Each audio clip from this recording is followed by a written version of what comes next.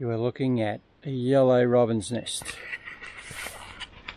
Let's move away before they come back so we don't disturb them, because I want them to get used to me being here, and yeah, don't want them to see me as a threat. The unique thing about this yellow robin nest is it's November. There's 5 days left. They built it last week and now there's 2 eggs in the nest, and it's extremely unusual. So I won't say rare, I'll just say it's extremely unusual. I've never seen it before in this reserve, breeding so late.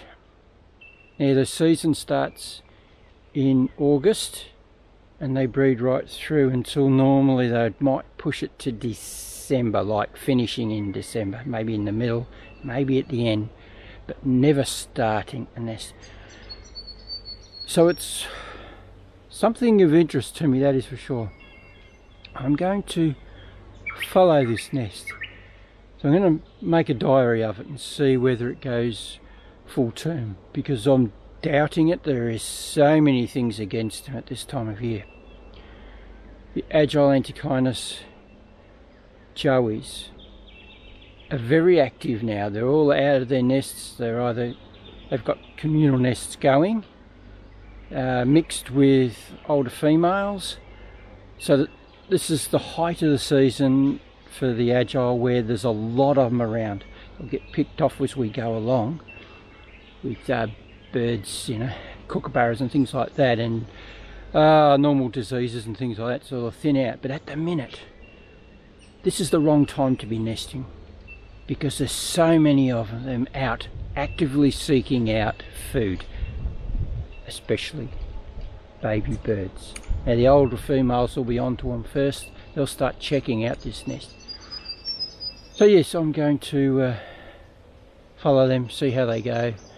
I'll put a trail camera out once we get close to the eggs about to hatch, so we can see if any little sneaky devils come in and wreck it, just so get the evidence to show who's destroyed this nest, or the agile come in and taken the chicks.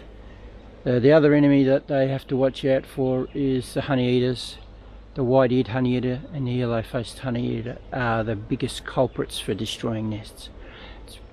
Their breeding season has come and gone 2 months ago, but they just love to cause havoc. It's just a bit of fun for them to keep other birds out of the area that they're getting their food from. And you see the white flowers and that behind me, it's the Christmas bush, which comes out at Christmas, of course, in full bloom at the minute. Plenty of insects around. So this nest, yes, if you put money on that it won't go full term, you're probably likely to win up big. Alright, so I'm going to finish up now. I'm going to come back every couple of days, or whenever I feel it's necessary, come and check them out and see what's happening with it, and it'd be really interesting. I'd love it to go full term. It is in full sunlight in the first thing in the mornings here. It gets beautiful sunlight shining right through onto the nest. I can get some awesome photographs if it goes full term, with the chicks getting fed by mum.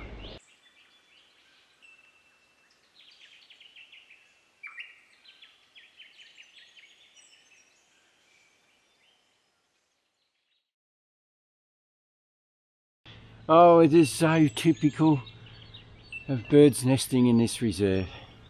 They very rarely go right through to the end where the chicks leave their nest. There's always some disaster happening for the big majority of them, that's for sure. So something's taken the eggs. The nest only lasted 3 weeks. I sort of guessed that would happen though, but it always happens to the nests. Oh, nearly got taken out by 3 white napped honeyeaters. Yes, that nest in just a perfect spot. It's chest height. You can see in the nest. To photograph it or film it. Beautiful sunlight in the morning. It's just hitting it now. It's 8 o'clock I think now. Just starting to hit it, so for another 40 odd minutes it's going to be bathed in beautiful sunlight. So no need for a flash when I'm photographing. It just would have been awesome, but it always happens. Always happens with these ones. The culprit, I'm not sure, because there's no sign of the shell or anything, so the eggs have been taken whole.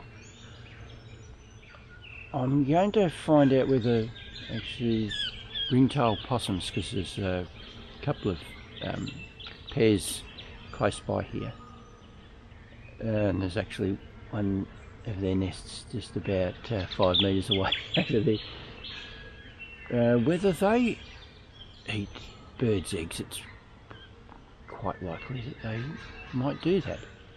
The nest is totally undisturbed, no shell on the ground.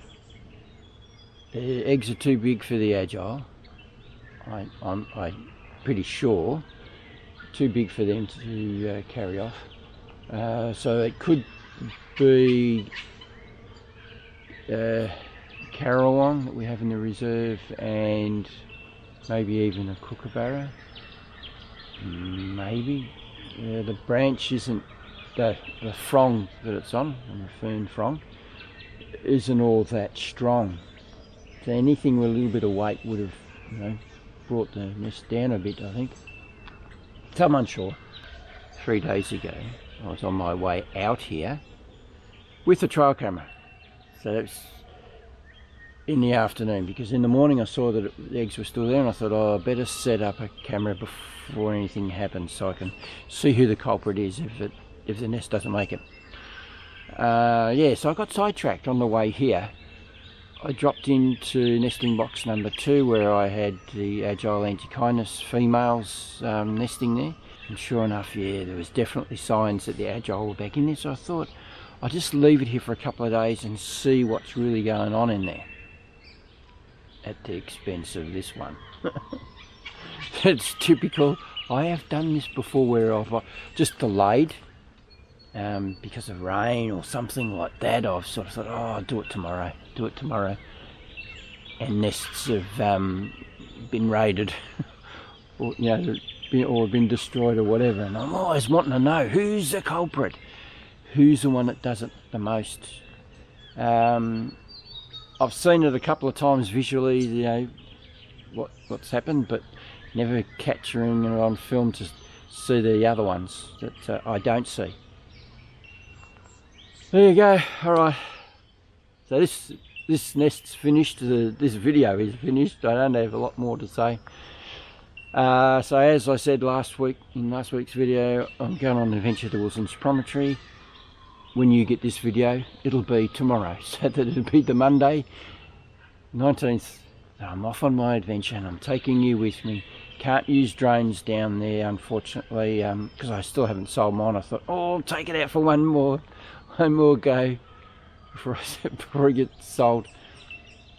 And I checked online, and no, national parks, you have to have a permit, $200 for a permit, and you also have to have a pilot's license as well, which I don't have, because in Australia at the minute, if you're a recreational flyer, you stick to all the rules, you don't need the license. We'll make it a fantastic adventure anyway without a drone. Lots of gear to test out, like I said in the last video as well. I've only used my tent once out here in the reserve. I stayed out here one night to see whether I could capture males mating with the Agile Antechinus. Wanted to be able to film that, so I stayed out here one night, and that's the only time I've used it, and I've had it now for 2 years. Covert stuffed me up last year, of course, for going on hikes, but anyway, we'll be able to test that out, test the backpack out that I've been using for over a year now. I just haven't been able to go out on those 3 to 4 day hikes. That's The only thing I haven't tested it out with yet. And I think it's time to finish up this video. I suppose it was slightly interesting to see what happens in a reserve for reserves in general. Nesting birds under a lot of pressure, they don't all make it, that is for sure. It's just the natural thing that happens in our modern era. The reserve is surrounded by houses and farms. It's an island, and it's very much contained. About 40 acres, so there's not a lot of room for birds to move in and have enough territory that they go right through. Alright, that's all I've got for you for today. Hope you enjoyed this video and got something out of it. And if you'd like to subscribe to my channel and get more of this amazing stuff, click on my pretty face that's down here in the bottom right hand corner of the screen. And if you want to have a look at all the other mad and crazy things I've been doing over the years, click on my icon right here at the end of this video. It'll take you to my channel. Oh, it's over 100 videos to look at. Me talking about photographing, filming in a forest environment, give you some tips there. Go on adventures, take you with me. Oh, there's all other sorts of camera related stuff, so go and have a browse. There'll be something there of interest to you, I am sure. And just remember, if you don't do, you don't get. So get out there and start photographing and filming wildlife if you possibly can in these horrible times that we're still in. The UK and other countries are still all in lockdown, I know, so my heart goes out to you. But if you possibly can, get out there and let nature calm your soul. And I'll catch you on the next one. Bye.